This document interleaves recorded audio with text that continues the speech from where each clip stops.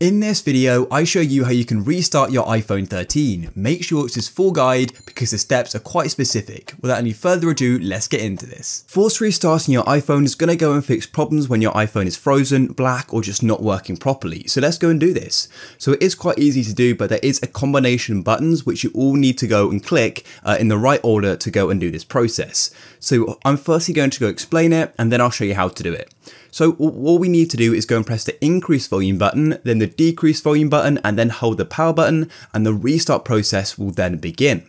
So let's go and do this. So let's go and press the increase volume button like this, then decrease, and then hold the power button.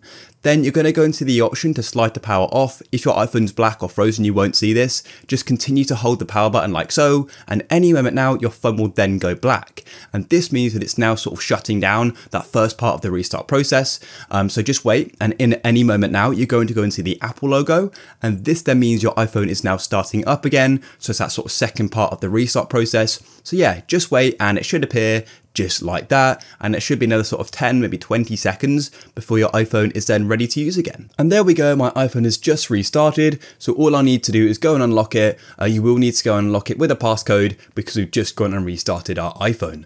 But there we go guys, if you found this useful then please consider leaving a like. Peace.